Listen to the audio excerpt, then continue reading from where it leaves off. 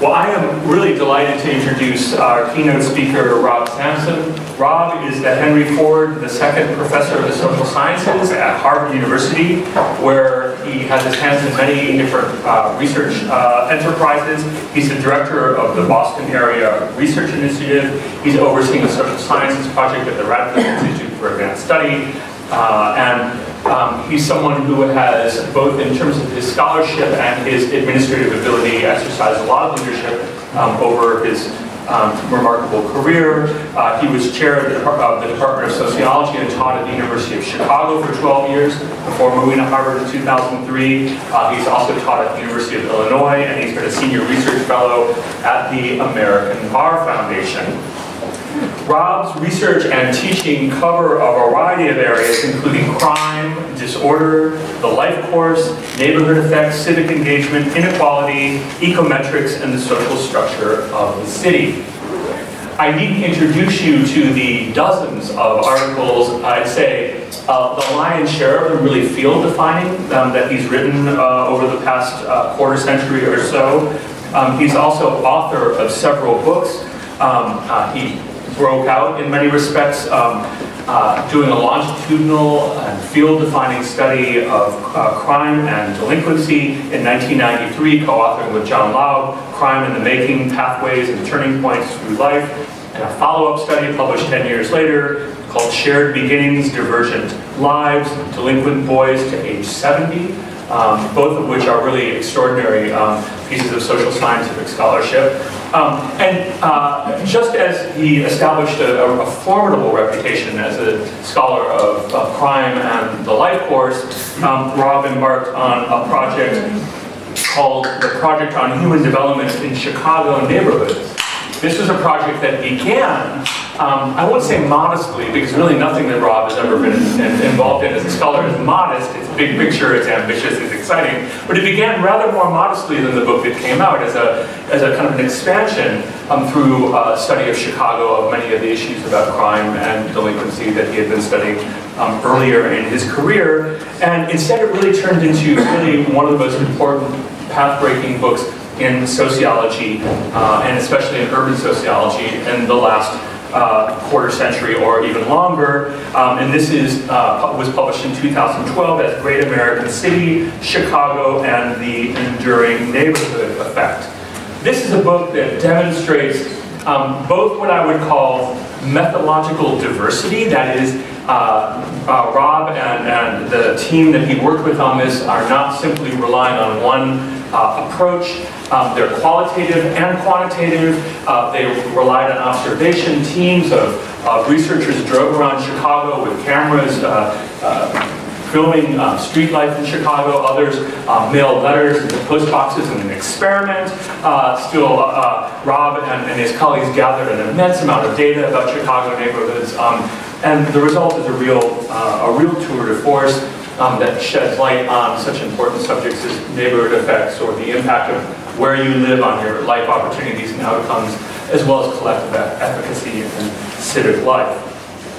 So, as someone who has written extensively about Chicago, Rob has also grappled with the question of immigration, and some of the passages in Great American City, some of the sections that deal with the impact of immigration on Chicago neighborhoods are some of the most interesting, which is one of the many reasons why I'll be invited to come and address this afternoon. So with no further ado, I will turn the podium over to Rob Sampson and welcome him here again.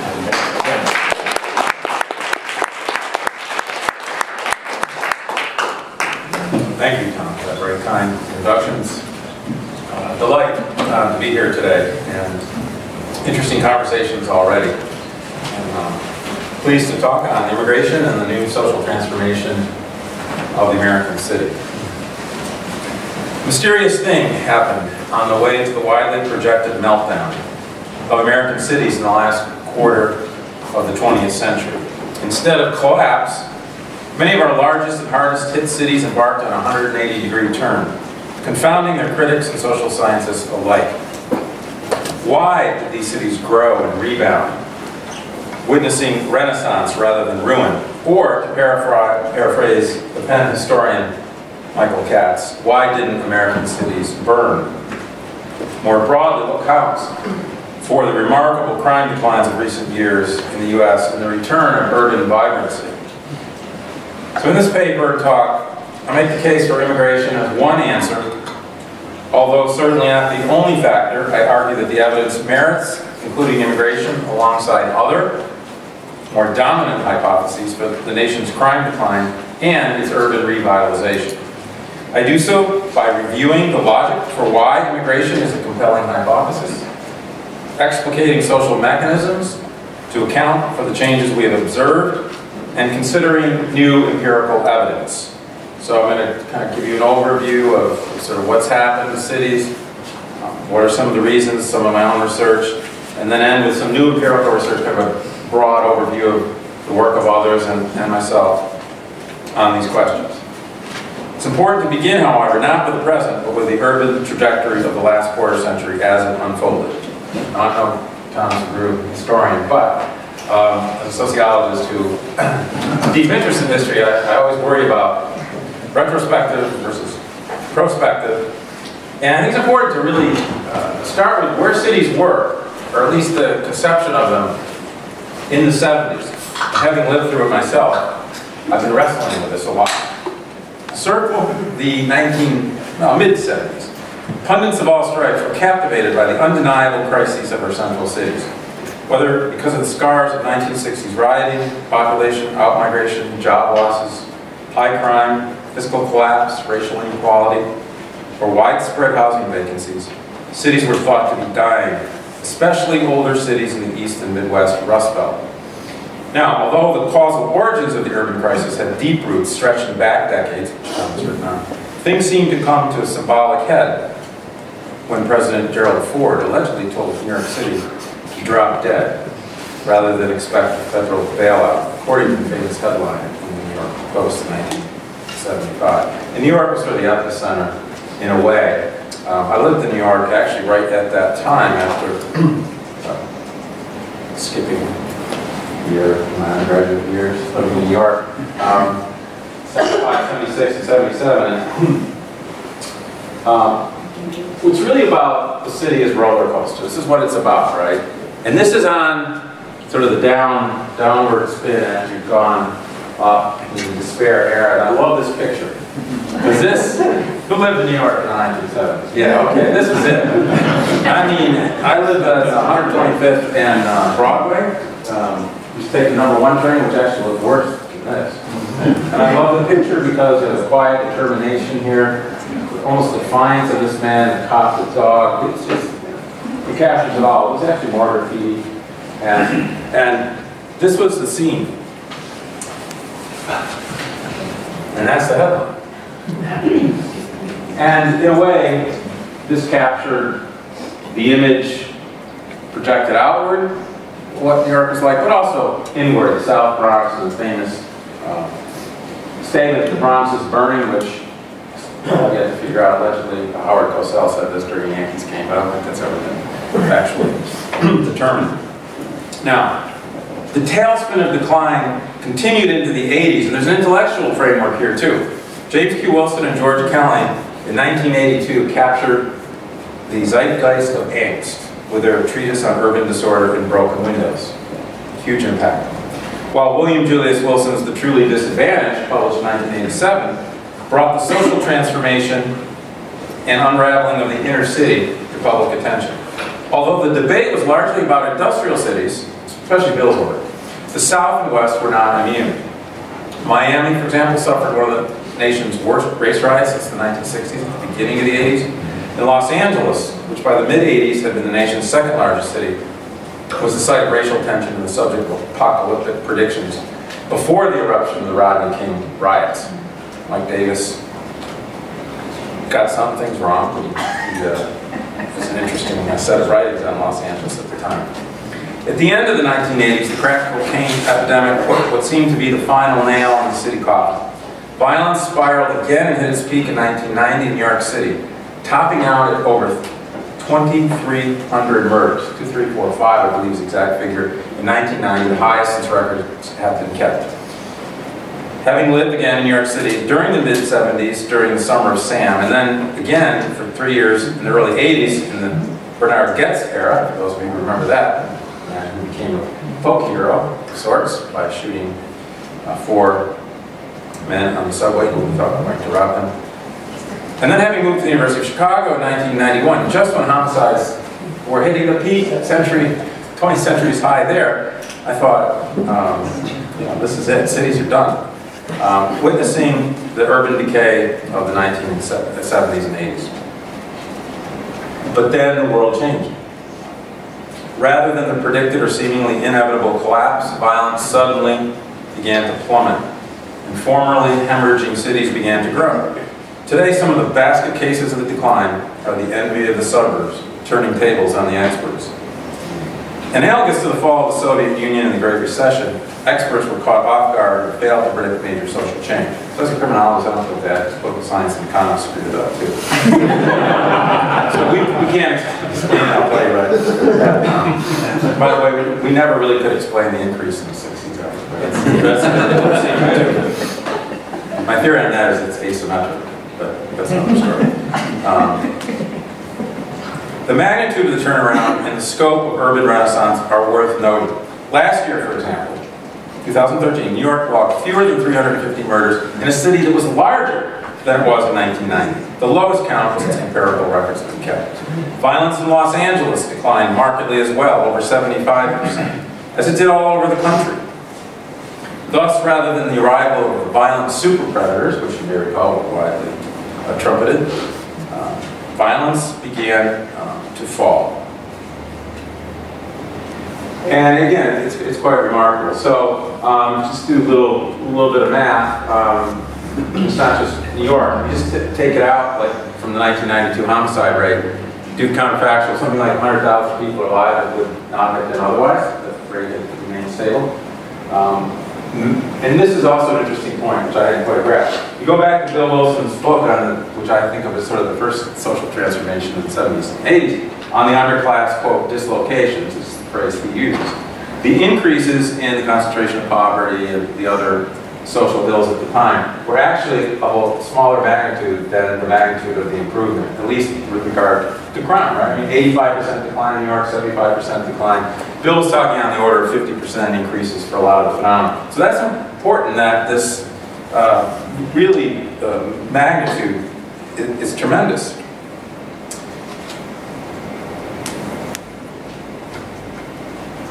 Chicago, even there. And for all groups, this is important too, because I've heard the claim that says, well, the highest crime neighborhoods or African American neighborhoods did not see an improvement, which is not correct. All groups saw a decline. So, for example, this is the African American decline over about 750 down to now it's under 300. So it's benefiting everywhere. In fact, recent work by Matt Sharkey shows that the decline in the violence rate, even if you extend it now past 2005 to 2013, the rate of decline is greater in the black community. So, again, tremendous changes. And this is what it looks like. Leave the beaver, although I guess you have to be a certain age to date myself here. It's an inverted U, basically, is what's happening. This is the national picture, so again, the New York peaked at a slightly different time. But the point is, even though polls don't, people don't believe it, where we are now is back not only to the early 60s, we're actually back into the 50s in terms of crime. So the tranquil 50s and all that, that's where we're at. And it's not just crime that has pivoted. Today, the Big Apple is thriving, as exciting as ever as our places such as Los Angeles, Boston, Seattle, San Francisco, even Chicago and Miami appear back from the brink. These and other central cities are magnets not just for the young, but empty nesters and families with children. Construction cranes are everywhere, it seems, in the race to meet demand for city living. Suburbs are kind of passé in many places, to the shock of many politicians and developers. It's more. Teenage pregnancies down, infant mortality. It's really a wide variety of phenomena. This is important. Other dimensions of social change. Again, people don't believe this, but teenage pregnancies down.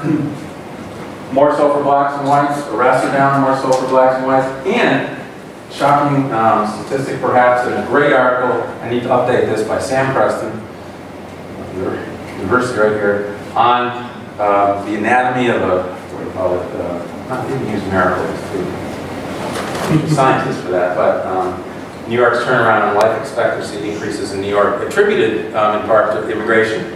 A 6.6-year increase in life expectancy for black males, 3.7 for white males. That differential due large part to the violence differential. So, I mean, lots of different data. The story's the same.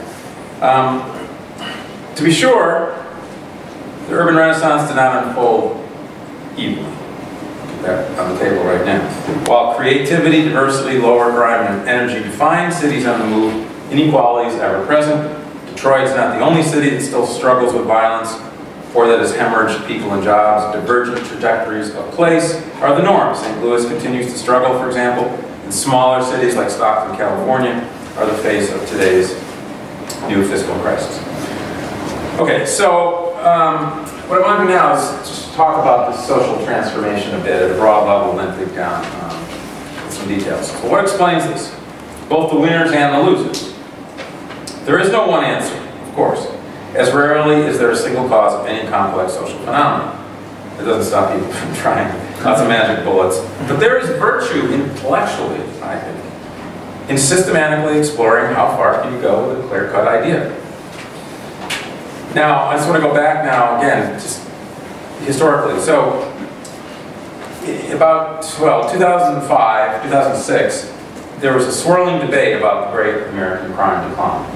A book had come out by Bloomstein and Wallman on the great American crime decline, and there was this debate going on. And I sort of thought it was an interesting debate. And at the time, law enforcement officials, politicians, and social scientists had put forward many explanations for the mysterious and large crime drop in America. And lots of talk, and these are the main suspects, right? Lots of talk. Policing, so it's Giuliani, it's broken windows policing. No, it's locking people up. No, it's the economy. Although that clearly didn't work. Crack cocaine, secession, Steve Levitt, abortion theory. These all made headlines. Aging of the baby boomers. And I was puzzled about this because what had been left off the table seemed notable, and that's immigration.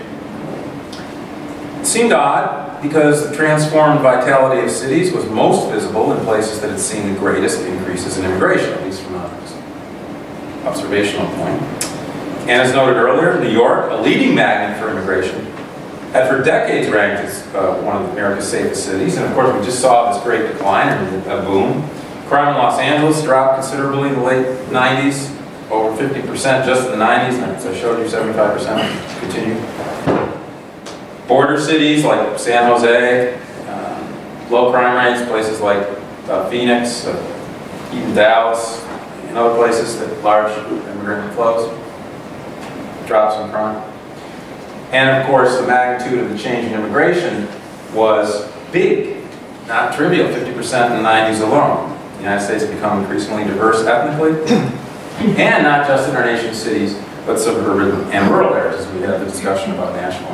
And this was important, it seemed to me, because a lot of these arguments, like policing, well, we've got a great police force in New York. Well, you might, but LA had a shitty police force. And did nothing, and their crime rate went down. Can you really explain this massive phenomenon with a local explanation? It seemed like you needed a broad one, and by the way, crime is down in Canada. And if you draw the lines, it's exactly parallel. Toronto was at a 40-year low, and they also saw great immigration.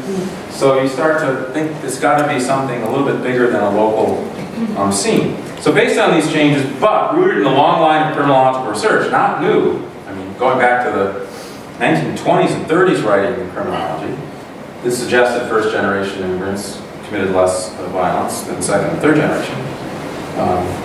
I posit that increased immigration was a factor associated with lower rates of crime. And I wrote an essay, actually. This is the graph. This was in the New York Times in 2006, I think it was.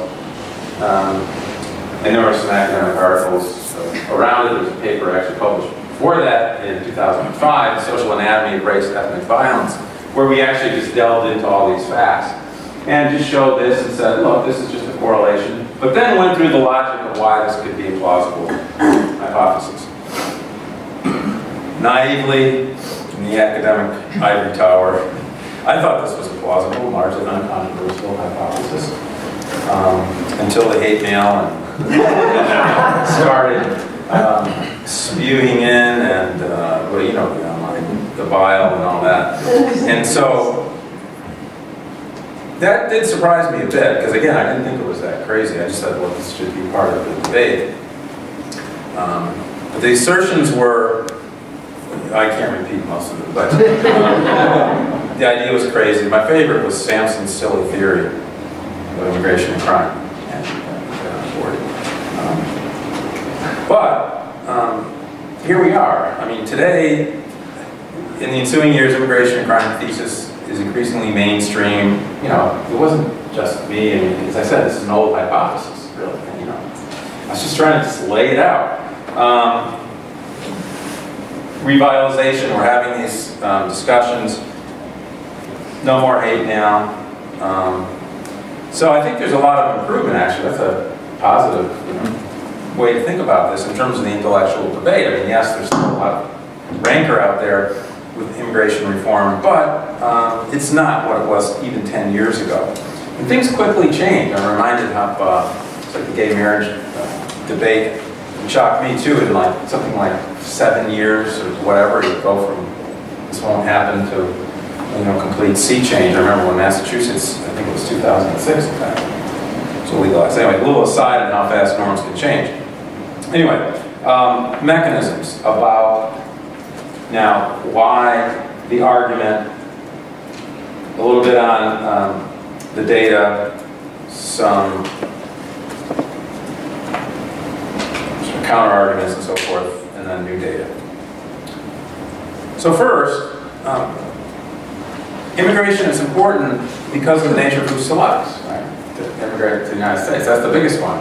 And it's ironic because selection bias is often the thing that is the bugbear to social scientists. We worry a lot about selection biases.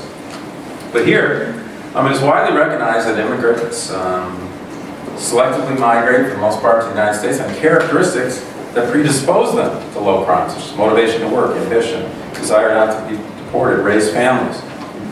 This is basic, long line, all the immigrant scholars know this. So it wouldn't be surprised then to say, well, with a selective migration flow, you might get a different outcome than stereotypes would lead you to. And this is undoubtedly the case. Social selection is a causal mechanism. That is, to the extent more people are predisposed to lower crime immigrate to the United States, we now have over 40 million people with foreign-born status. They will sharply increase the denominator of the crime rate while rarely appearing in the numerator to get to the compositional piece. So selection favors the argument that immigration may be causally linked to lower crime. Second, there is evidence that immigrant composition is directly related to lower crime and a number of other life outcomes.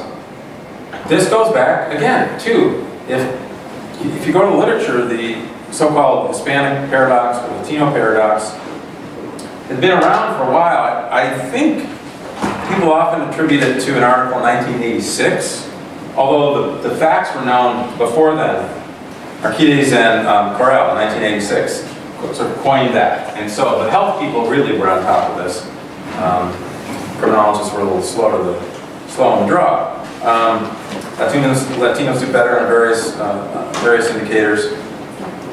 And so, somewhat familiar with that literature, it motivated the exploration in that 2005 paper to try to dig between, between lines of the race ethnic differences in our Chicago data. I can get into the details of the study.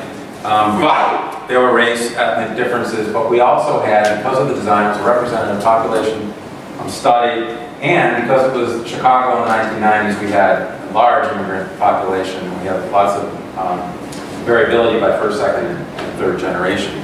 So, just briefly, Project for Human Development in Chicago neighborhoods, study of 6,000 youth, followed over time, longitudinal study. This has been written up. I'm just going to tell you that bottom line finding which I think is pretty robust, a pretty significant difference. That is to say, netting out poverty, family structure, and all these other things, that first generation immigrants were about 45% less likely to commit violence than second generation.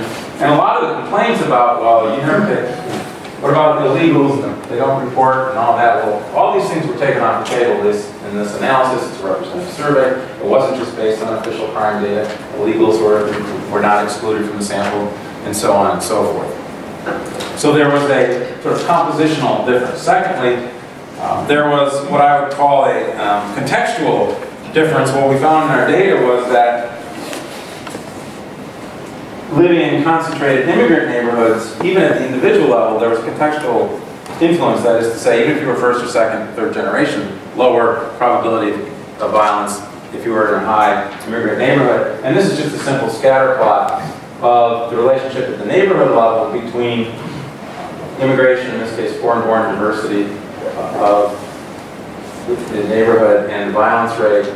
It's a predictive relationship, 2000 to the violence rate in the 3 years following.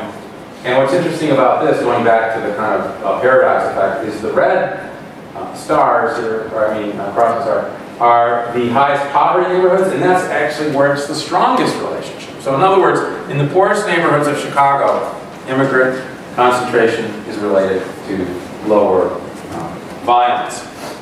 And we also showed that even at the individual level, when you control for all family and individual characteristics, and you compare basically two neighborhoods that are high risk on all dimensions, poverty, legal cynicism, and then you adjust for individual characteristics and look at the trajectory of violence over time, that the immigrant, first-generation immigrant enclaves, if you will, are in a sense a protective factor, about 25% lower violence.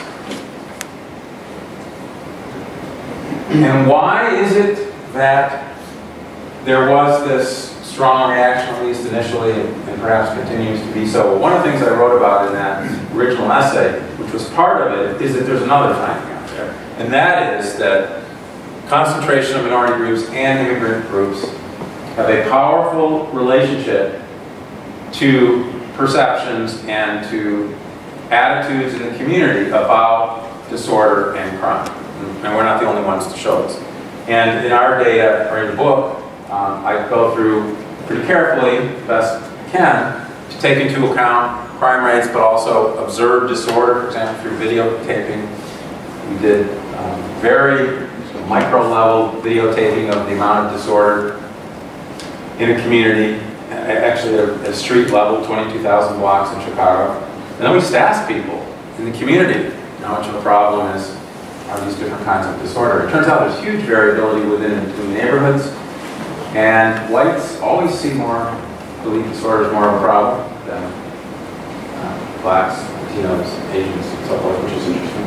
But when you look at it across neighborhoods, what we find is that immigrant composition is also a predictor of increased perception of disorder. And I think that's a pretty common finding, and I like this picture because it suggests that people are well aware of that stereotype, right? We are workers, not criminals. I have another work in the rallies in 2006 for immigration reform. We are not criminals. It's a very, very perceptive reaction against the stereotype. But anyway, that's important as an aside to understand the nature of the debate and why this is a difficult conversation, although, as I said, it's gotten a lot better.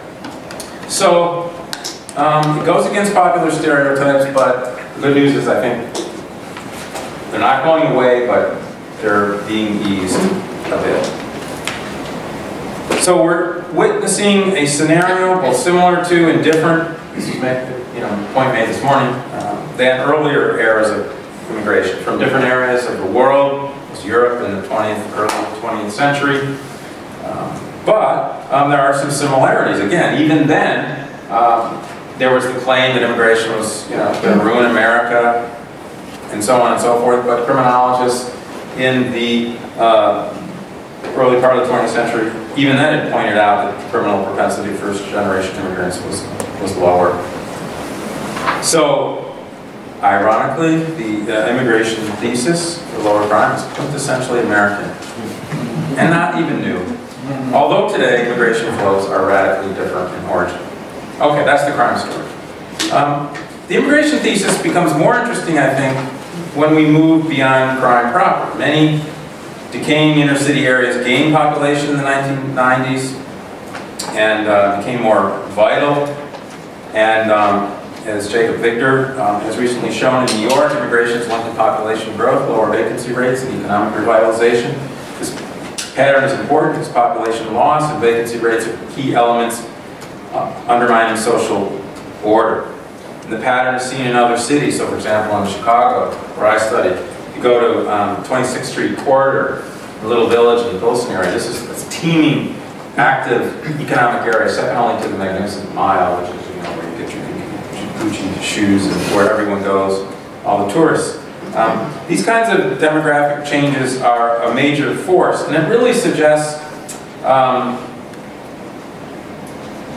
that the mechanisms are really crucial and can be expanded. Now, I've talked about the selective migration mechanism, which is simple but powerful. Another one which I didn't mention, I don't really have time to get into, in our data too, which again is ironic, if you think about the critiques of immigration often on the right, that family structure, for example, intact families and religious participation are much higher than the general population. In fact, most of the population is globally, but that's side comment. Economic renewal of poor areas, which I'm starting to talk about now, business entrepreneurship, self-employment, physical renewal, reduction in vacancies, population growth, and densities. So I'm beginning to think about all this and expand it more and bring the crime story into line with this other kind of research. And what's important about that, I think, or what's at least interesting to me intellectually, is that the link between crime and things like vacancy and growth and density are just so tight. I mean, think about the broken windows thesis, for example, right? It's all about things like the physical structure and vacancies as a signal of decline of an area. So to the extent that immigration and business renewal, in part filling up formerly abandoned neighborhoods and houses, you know, click. That's an important mechanism that starts to tie these literatures together.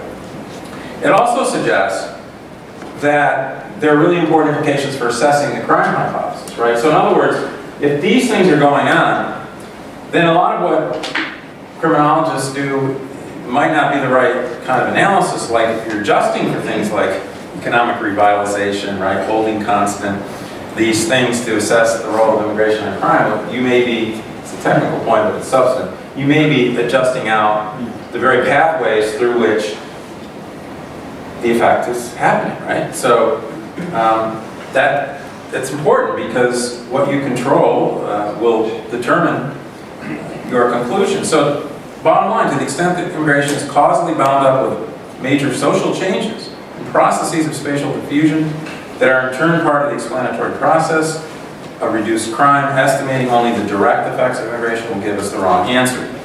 Now, this has been recognized, and there's good studies that have been done, and there's also some new evidence that I'd like to talk about.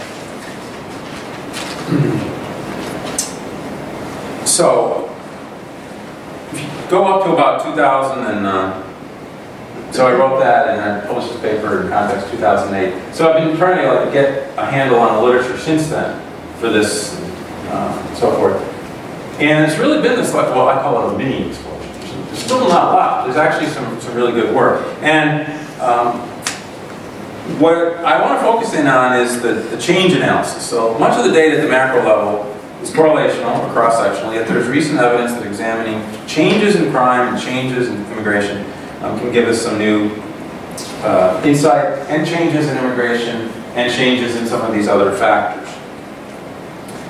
So this is probably not easy to read, but well, in my book I have a chapter that pushes the immigration thesis a little bit further along this line of looking at changes in immigration and changes in crime. Now, I'm not going to get technical on you, but one of the things about the change analysis when you have neighborhoods is you can do a kind of within neighborhood or fixed effects kind of analysis, which allows you to adjust for a lot of the critiques about the stable, unique characteristics of a neighborhood that might be explaining that cross-sectional difference. So we can get rid of that, if you will, and look at change on change.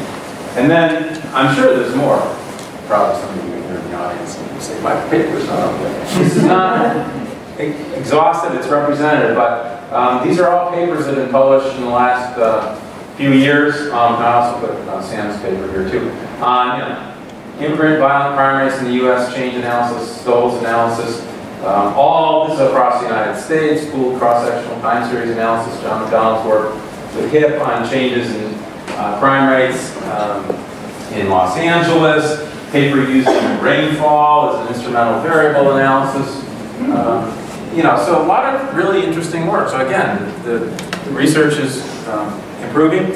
Now, what's the what are the findings? Well, I think, first of all, the work that I did, this is adapted from the book, does show that changes in immigration, and I also looked at it because I felt like sometimes just the foreign-born doesn't necessarily get the idea of the multicultural and the penetration of real change. So we looked at language diversity, and I might get details here, but I think in the census you can get something like 25 or more languages that are spoken, and we calculated Herfindahl index, for those who are interested in the details, which is just an index of diversity that really gets at how many different languages relative to the population are spoken. And we also conducted a spatial heterogeneity model. We wanted to see are there certain areas in the city that sort of have greater effects. And what you see here is basically the messages, the darkest areas, like this whole swath here and this swath here, are basically significant negative relationships, that is, the more language diversity, the lower the homicide rate. And the nearer our side is the higher income areas of Chicago, relatively almost shading white, does not have the same sort of effect, and I talk about why that might be the case. But bottom line, increases immigration, lower crime. Now, of those papers that I put up there, I think it's fair to say that the net result is either a null effect, like the rainfall one, didn't find any relationship, and others find a significant negative effect, that is, increases in immigration, reductions in crime. So overall then, I think you can conclude that it's either not problematic with regard to the social fabric of our country, or salubrious with regard to lower crime. So that's how I read the literature. Furthermore, other recent stuff. For an issue on immigration, the Annals, which is a Penn product, John McDonald and I commissioned papers on this specific issue. Again, same findings. Scholars who participated were in agreement that while new immigrants are poorer than the general population who face considerable hardship, there is no evidence that they have reshaped the social fabric in harmful ways. Integrating the Annals volume and independent recent papers, I thus conclude, as I'm saying, that I think it's on balance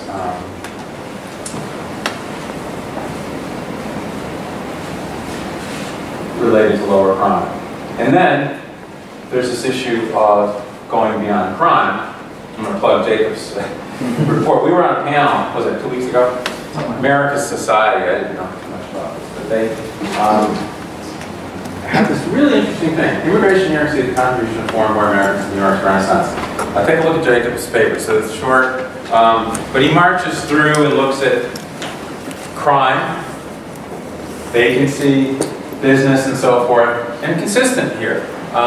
Precincts in New York that saw the greatest increases in immigration, had the greatest reductions in crime. But what really struck me, and I again, that's why I'm trying to push this more now, is this idea of the vacancy in the population. Because it's true, the neighborhoods that were hollowed out, and that were worst off in the Bronx and Brooklyn, the big immigration flows are not going to the Upper East Side, right?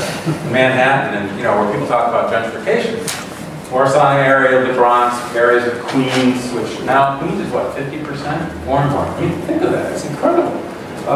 Brooklyn, high density, it's kind of like Jane Jacobs, coming back to life in a way, with the density of street activity and reduction in vacant units. And that just, I think, is so crucially important. So, as part of this paper, and motivated by this literature, and thinking about the connection between the crime literature and this literature vis-a-vis the mechanism of vacancies, I've done two things. I'm only going to talk about one here,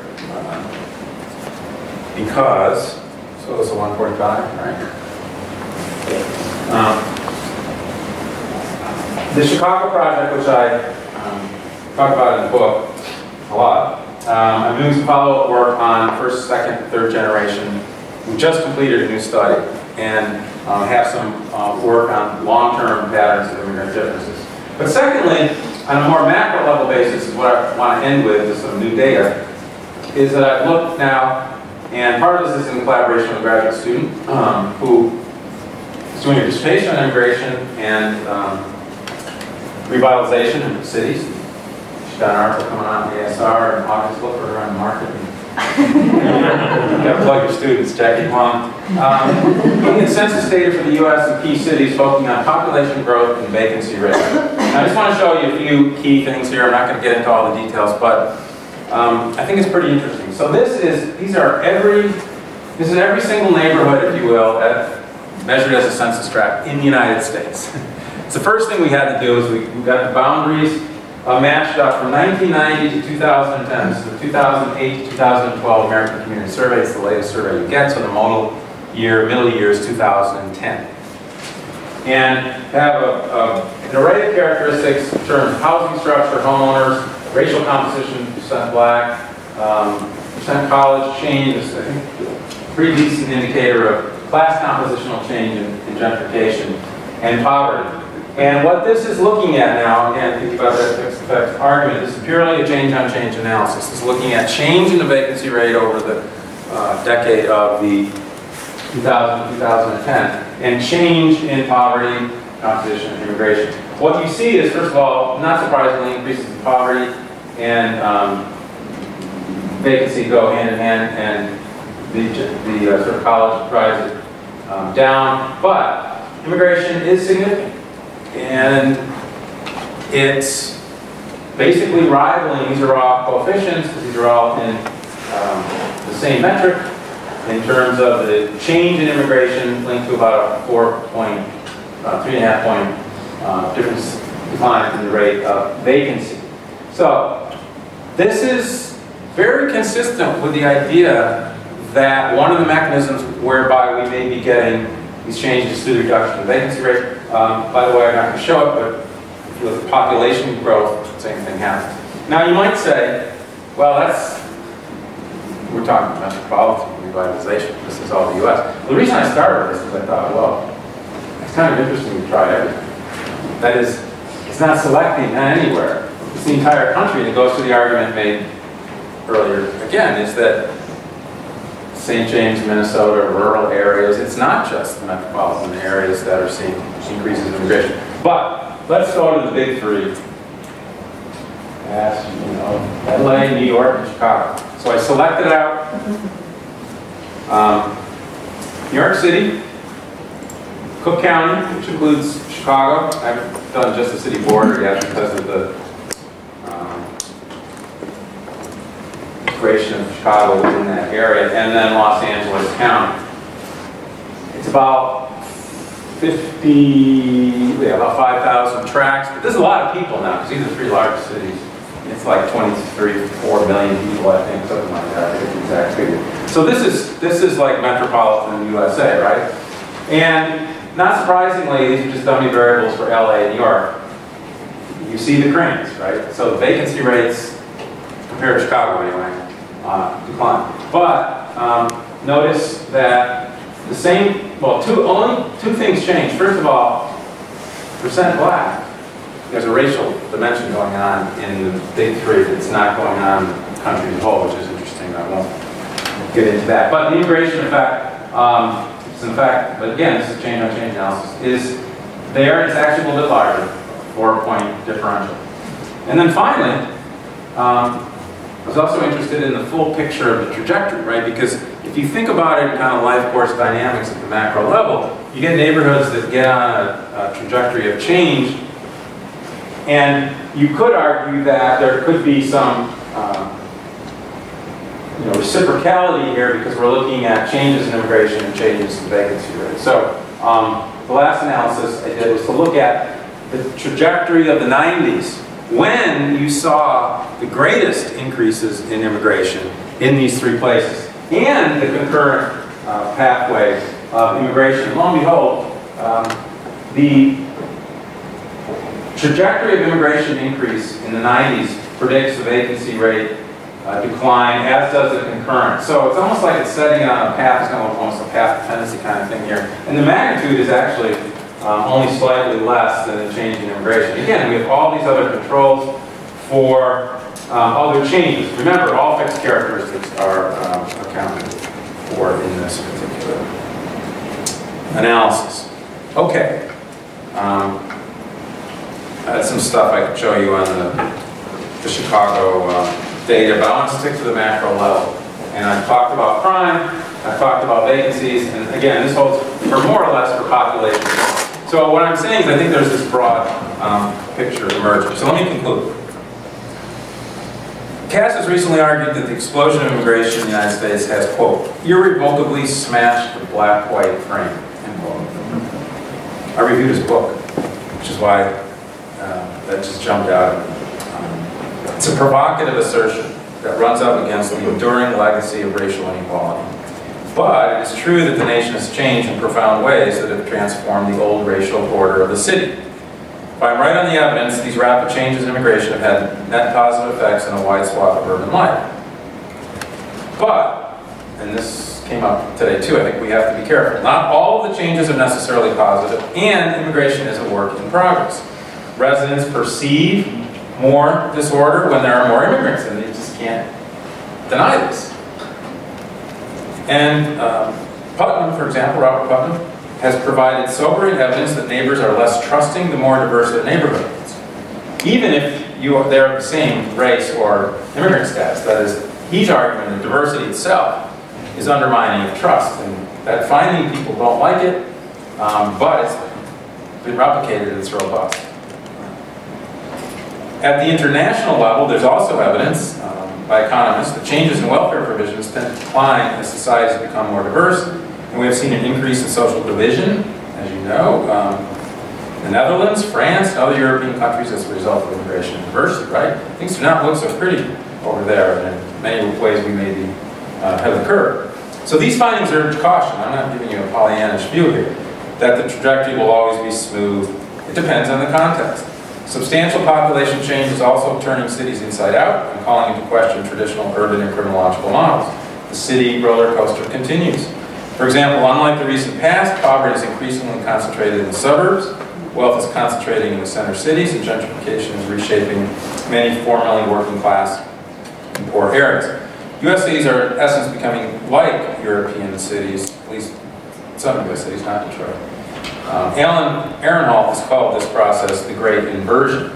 I don't quite agree with that term. I think demographic revision is more accurate. But in any case, we need to retire the notion of the inner city and consider the many implications of the changing diversity for crime and urban change.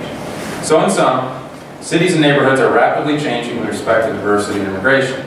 The increasing presence of global neighborhoods, as Logan and John put it, opens up a new set of challenges along with unsolved problems of race and inequality that have long plagued American cities and criminal justice in America. Still, on balance, the evidence suggests that immigration has yielded a net good and is responsible, at least in part, for the remarkable turnaround of the American metropolis.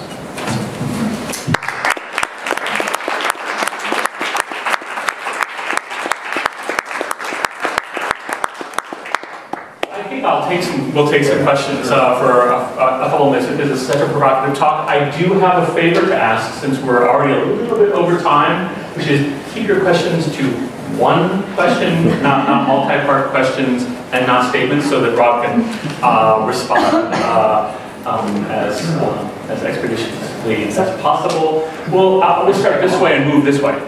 So we'll start over here. I'd just like to ask about the reporting of race in crime statistics, because I happen to deal in crime. And I noticed that some of my defendants are classified, depending on what the police officer believes. Sometimes they're classified as white, then later they're classified as Hispanic, and then later they're classified as black.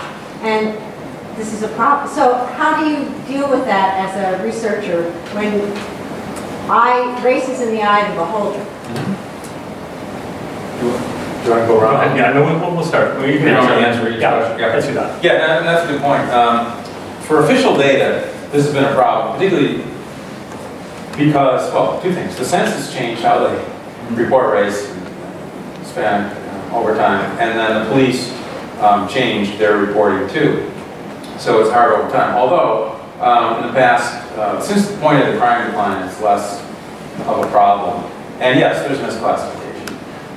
But I don't think the broad patterns, that's enough to undermine that. Secondly, for example, the data that I presented from Chicago aren't based on those data at all. They're not based on official, they're based on interviews with people and both self-reported racial classification and interview or based observation and sort of validation between the two. So that's sort of off the table on those. But you're right, I mean, in terms of the classification. But I think, you know, if you look at some of the broad patterns, like, for example, just looking at the relationship between foreign-born immigration and crime rate, none of the crime rate figures are actually broken down by type of offender. In other words, so that's not part of it either, right? In other words, just the overall crime rate, not the crime rate of, for example, a particular group. Yes. Yeah, thank you very much for this and for your years of great work. Question that I've often had reading your work, you place this really important emphasis on perception as this you know, variable that shapes, I think of your critique of broken windows theory, for instance. I wonder, could you speak a little bit more about perceptions, about why they matter, about where they come from, which is one thing I don't see a ton of in your work necessarily, and then also maybe from a sort of public policy or intervention perspective, what can we do about the enduring impacts of these perceptions moving forward?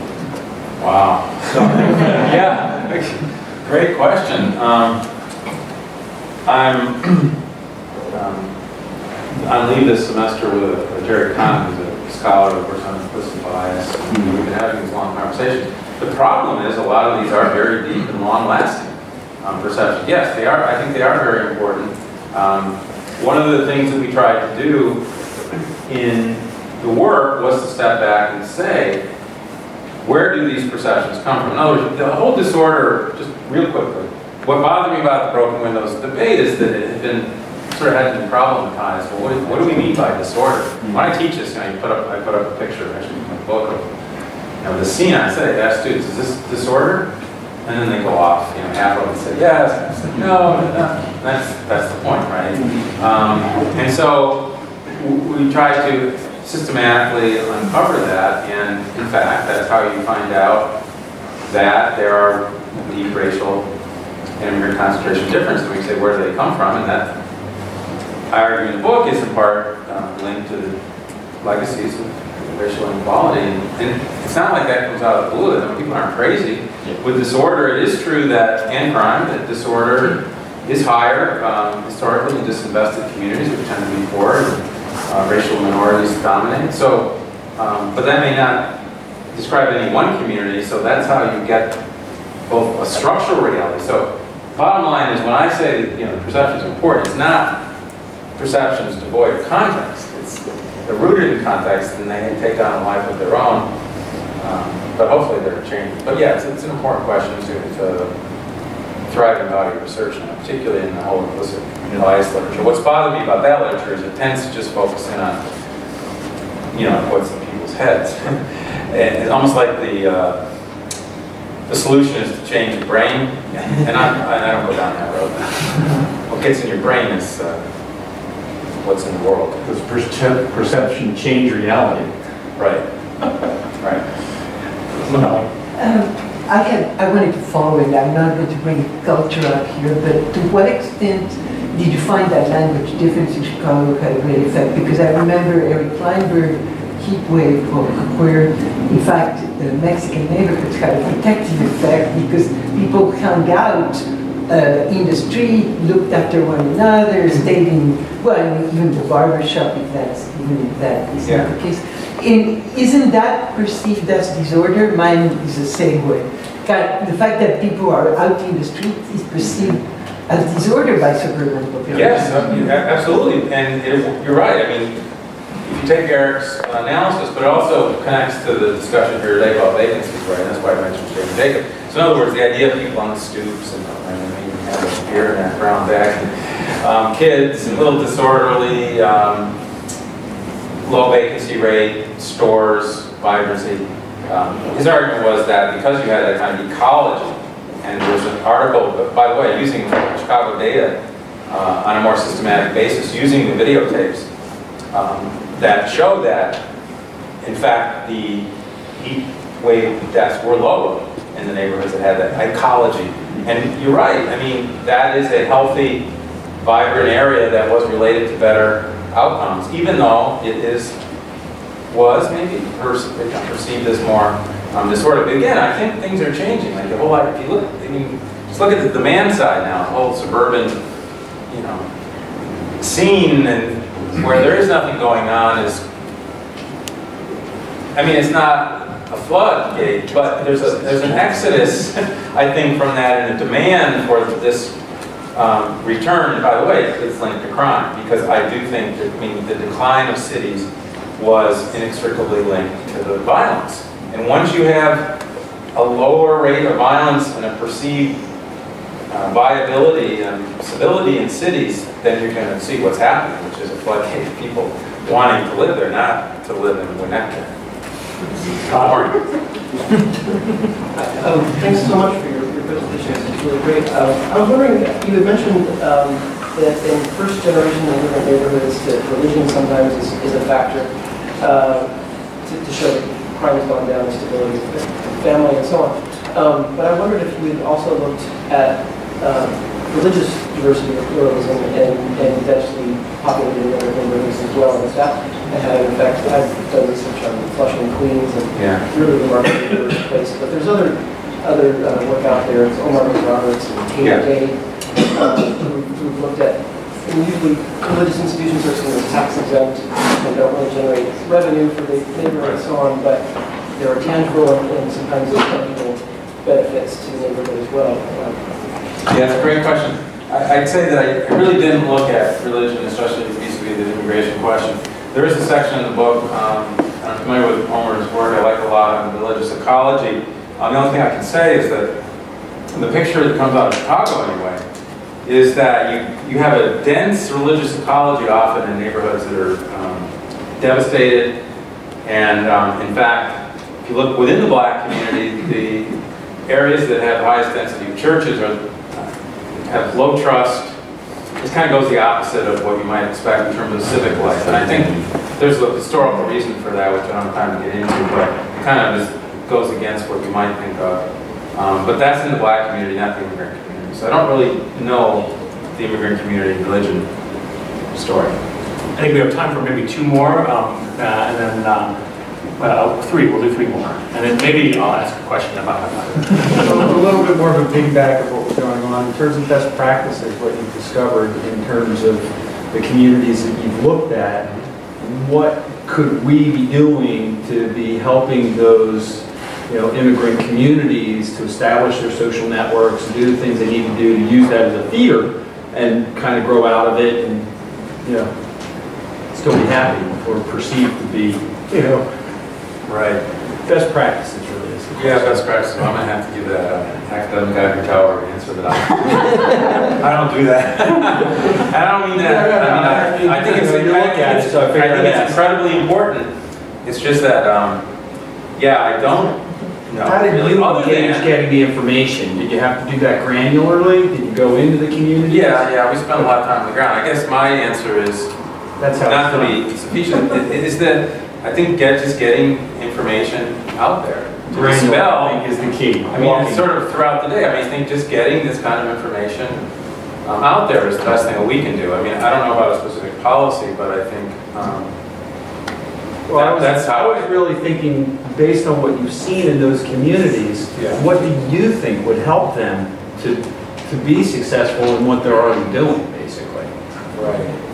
Yeah, I actually have to think about that. Okay. Yeah, I mean, Cool. it's a good question. Yeah. I mean, the policy question is always tough. Actually, I'm going to build my question into my talk and yield my time to you, but it's going to be about, has anyone looked at the built environment? But I'll do that later. Yes? Sir, I wonder if you could also add to the factors that contributed to the decline of the crime, those three factors. First one, the war on terror.